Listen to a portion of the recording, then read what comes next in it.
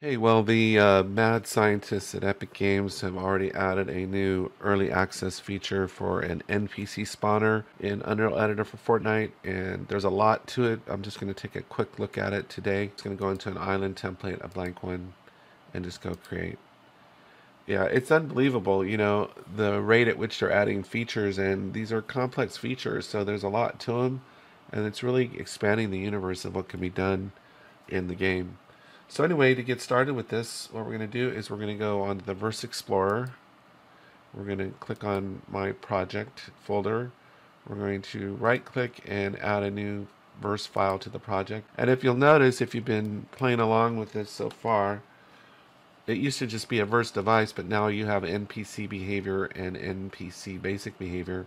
We're going to go ahead and get this one, which comes with a lot of code already in it. And I'm just going to call this my new, it works straight out of the box, is good. My new NPC one, and just go create. And this is actually a verse class. It creates its own folder over here. If we click on it, you'll see it says verse class. So we don't drag this into the scene. It's not a verse device. We use it to program our NPC. So that's what we need. And that is done through what they call character definitions.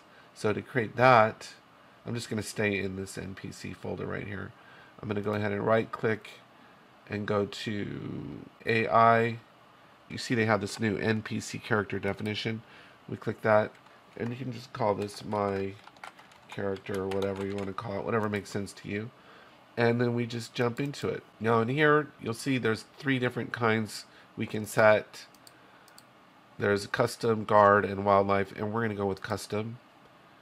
And then it says behavior, and it says empty right now. Well, we can just go verse behavior. We have to click this arrow here and select our new NPC verse class that we just made. And then there's additional modifiers you can add in here.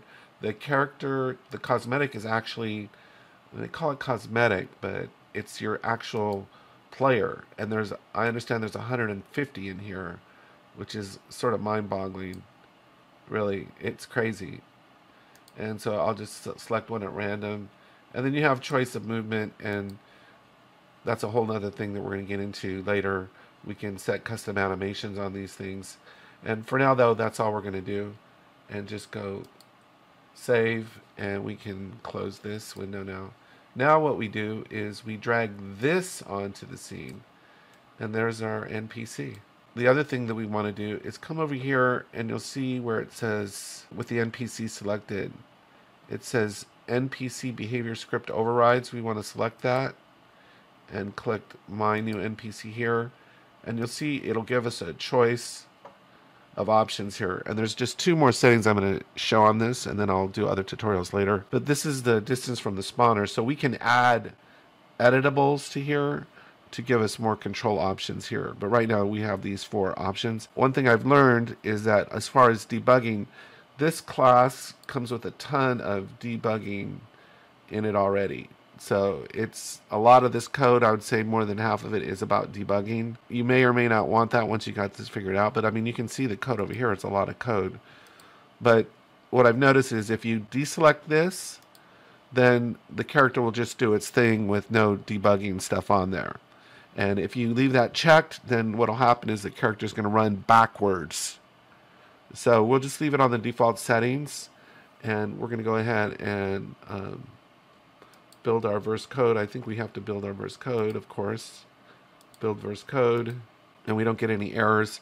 And then I'm going to go ahead and launch the session, and we'll come back and look at it. And then I'll just show you 2 more settings. Okay, so we're back, and we're going to go ahead and hit start. And I don't have any of the debug on right now. So that guy's going to spawn in, see, and there he goes. And you'll notice that when he sets for 5 seconds, he's going to take off in a different direction. But notice how he's going to be running forward when he does. See? So this is with all the AI stuff off. With all the debug stuff off. So let me jump back into Unreal Editor real fast. If we jump into Unreal Editor, if I go to the NPC spawner and then come down here to these override behaviors AI debug right here. And then I have to go into the outliner here and search for island settings. And then I can search for debug here and click that and go verse debug draw. And then push those changes. Then when I go back into the game, you'll see all the debug lines are on there, and then he's running backwards from those lines. So I don't know how much you'll need that, but I think it's good for maybe if you're fine-tuning a particular behavior or location where your character's going. May or may not need that, and I think that's the reason why when you come in here now and you create a new verse project, you have this option for the basic one. So if you look at the code for this, it's very minimal, whereas this one has all the debug stuff, and then it has a lot of the other coding in it too, as far as the character's movement and stuff too. So, but a lot of it's the debug stuff. Okay, so we're back, and we'll just take a quick look at what this debug stuff looks like.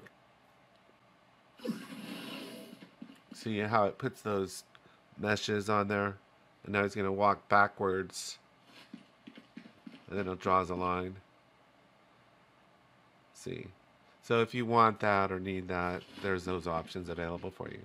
So anyway, I'll be back. I'm going to do some more tutorials on the animation. I just did a tutorial about player character animation, and this ties right in that whole scenario.